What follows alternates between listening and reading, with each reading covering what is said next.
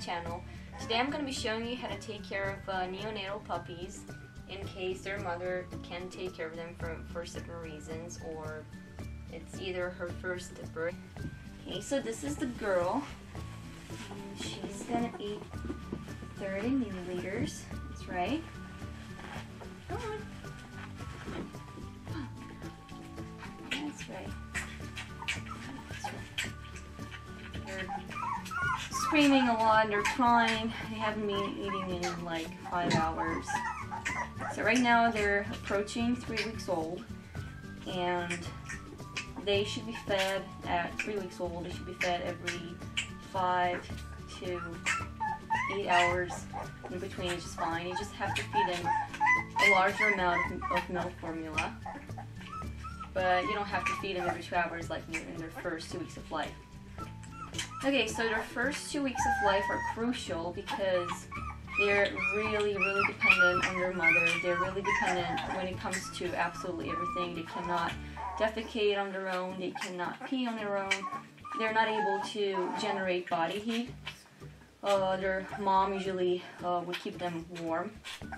So they don't have the ability to generate body heat. So it's really important to... Oh, girl. That's right.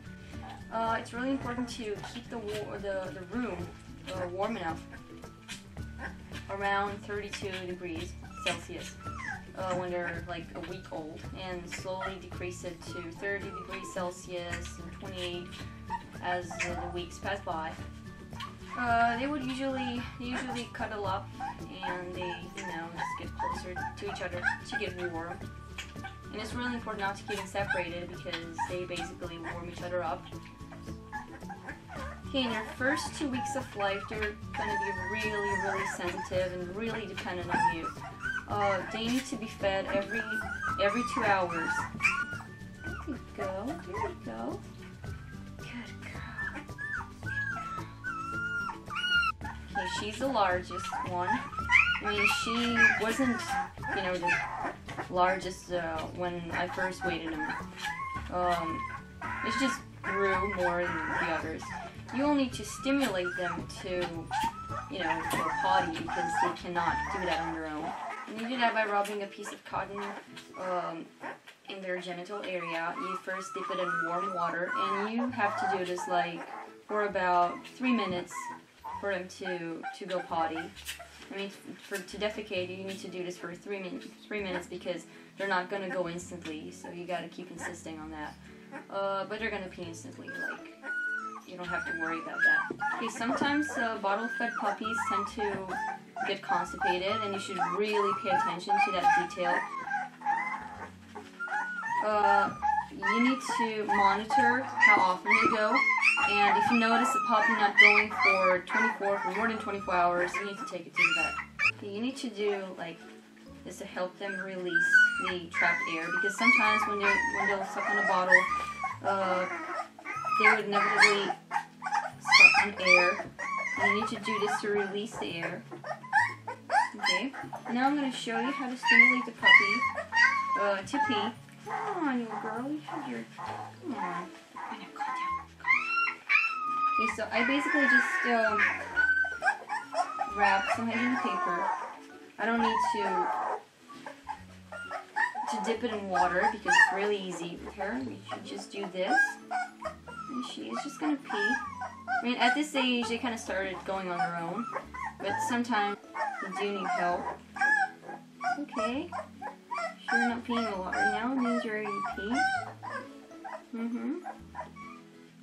Okay, and to stimulate them to defecate, I use this makeup remover pad, and you're just dipping it in water, and you're like pushing gently against their anus for like 3 minutes.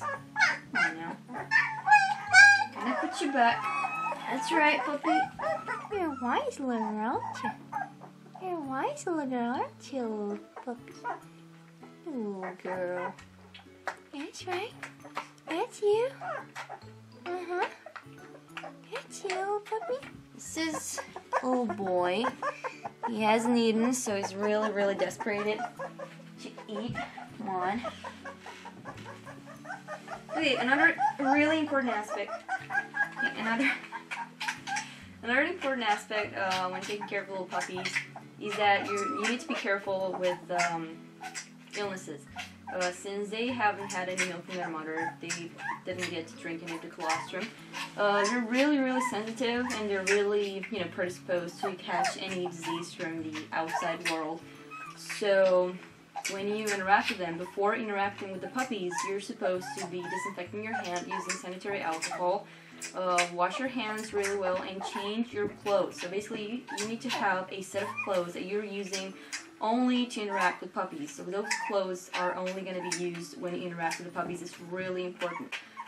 If you have other pets in the house, even if they're vaccinated, even if they don't have any, if they don't show any signs of disease, they can still be carriers of diseases. So you should not put the puppies in contact with other pets. In the first weeks of life, first 2 weeks, they're only going to be interested in sleeping and eating, and that's about it. They're not going to do much. They're not going to even be able to walk. They're just going to crawl. At around the half to second week, they're going to start opening their eyes. If the puppy is 18 days old and he still hasn't opened up his eyes, you really need to go to the vet because there might be an infection there. So you really need to pay attention to their eyes to be all cleared up and all opened up by the 18th day of life. Okay, when they're born, their eyes are shut, their ears are closed, so they're basically blind and deaf. They're going to be completely dependent on you. They should gain weight. You should weight your puppy every time after you feed them. You can weigh them before you feed them and after, just to see how much they've eaten. But they don't stand still on the scale, so I can't really tell how much they've eaten. I'm just looking on the nursing bottle. It's written here how much you're eating. So basically, you should be weighing them after every meal. And it's really important for them to gain weight. It's really healthy and really important. Puppies who don't gain weight in their first days of life, in their first weeks of life, they may not survive it. So that's really a really important aspect. So they don't have names yet. I just call them by initials. This one has a little Y on his chest, so I'm calling him Y. The other one has a V on his chest, so I'm calling V. And the other one is a girl, so I'm call her anyway because she's the only girl. Another thing to note is the fact that once you start out using one kind of milk formula, you're not supposed to be changing that formula because you're going to get diarrhea. If you want to do that, the change should take place really, gradually, like in a week. Because if you're gonna do it like in a day, they can get a really bad diarrhea, and it's very, very dangerous for them because they lose a lot of fluids when they have diarrhea, and they're so small. And if they have diarrhea for like 24 hours, that can be fatal to them. So you really, really need to pay attention on how you change your diet. When they're gonna get weaned, it's also really important to start a transition to solid food really gradually. Are you swimming? Are you swimming? Another thing that I notice, and that's also really important, is that males especially, would occasionally suck from each other. This is nothing weird. This is nothing embarrassing. It's just a completely normal behavior. They're just looking for milk, and when they're hungry, this one already learned how to go potty on his own, but I'm still trying to help him out. Okay, so males would suck on each other, and it's really important to pay attention to because when they're 3 weeks old, their incisor teeth are starting to come out. And they can hurt each other by doing that. And you should check them every single time when you feed them to see if they have any wounds, because those wounds can, infect, and that can cause a lot of trouble. You can't do anything to this behavior. It's just a natural behavior that's going to disappear once the puppies are going to be weaned at around 4 weeks old. what you can do is separate the puppies. If you want to separate the puppies to prevent them from getting injured, you should keep them warm using bottles with warm water. Their umbilical cord should just dry and fall off by itself. And you should just pay attention not to be any blood in the area or not to be any injury. And if there is, you can use iodine and you can use some antibiotic powder. But you gotta be careful for them not to ingest the antibiotic because sometimes they can lick each other. So you should really not use substances that are dangerous for them locally. If you want to apply something locally, you should take into account the fact that those substances might be dangerous for them. Okay, so basically, if the puppy is cold and you feed them milk, that can be really dangerous because they cannot metabolize the milk if they're cold. So you should warm them up before feeding them. Okay, once they reach 3 weeks old, you can notice the fact that they start walking a little bit, even if that walk's going to be like wobbly and they're going to fall on their butt several times. They're still learning how to be a dog, and they start to show interest in their environment, and you can introduce the toys, the first toys. Again, make sure they're cleaned up, they're washed with warm water or hot water. In the 4th week is really important for their socialization process. I mean, their brains are developing, they're learning how to interact with their siblings, and they also learn about human contact. So you should kind of start spending a bit more time with them once they're 1 month old. When they reach 1 month old, they should have their first deworming. Some vets say that they should have their first deworming at 2 weeks old. Some vets say that it's too early at 2 weeks old. I prefer doing the first deworming to my pups at 1 month old, once they're going to be 1 month old. And their first shot should be done at around 6 weeks.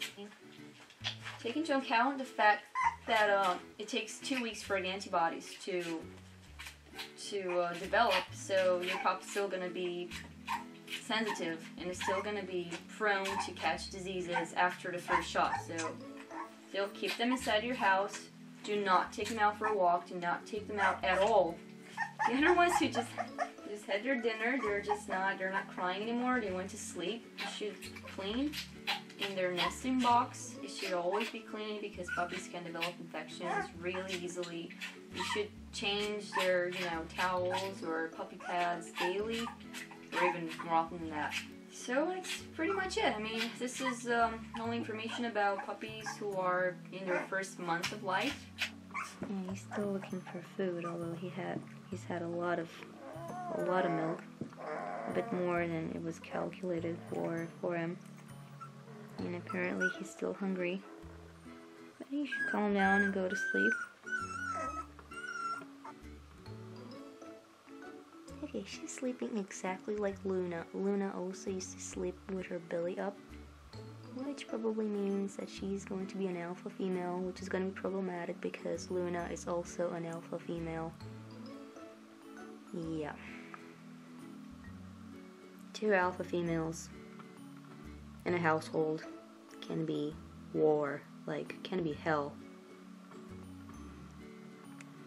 After you're done feeding your puppy, you should disinfect or wash with soap and warm water their nursing bottle, syringes, or whatever you're using, and you should boil the pan that you used for mixing the powdered milk with water. I boil some water in the pan every single time, like after every use, and that way I make sure that everything is sterilized and everything is clean. Okay, so that was basically all the information that I could think of. If there's anything that I've missed, I'll just add in the description of the video, and if there's any question that you want to ask me, you can comment on this video, and I'll just, do my best trying to answer to all of your questions. Look at my little girl here. Oh, right, I forgot to mention it. We're gonna be keeping all 3 of them. We're gonna be keeping all 3 of you, aren't we? Yeah, we're gonna be having 4 dogs. like 3 large ones. Hey. We're gonna manage this somehow. You know, most people go like 4 dogs. That's insane. And 3 large dogs, and I'm like, you know what? If you want to do something, you're gonna find a way to do it. Ain't that right? Ain't that right? Huh? You're gonna be a big girl, aren't you? Oh, and you should not. I know it's really tempting. It can be really tempting, but you should not touch your puppy to your face because you're usually not washing your face as often as you wash your hands. Like, I basically wash my hands so much these days that my skin has gone insanely dry, and I could not use hand creams because I'm like all paranoid that they can be toxic for dogs. But you're not washing your face like 20 times a day, right? So you should not be, you know, putting your puppy like close to your face. I know it's insanely tempting to do that, but you should just not do it because, you know, it's safer for them. You should. I think it's better to be anxious and paranoid rather than going like, nah, it's just gonna be fine, because they're really sensitive and you should not be taking any chances with them. Thank you for your attention, and I shall see you next time. Bye. Bye. Bye.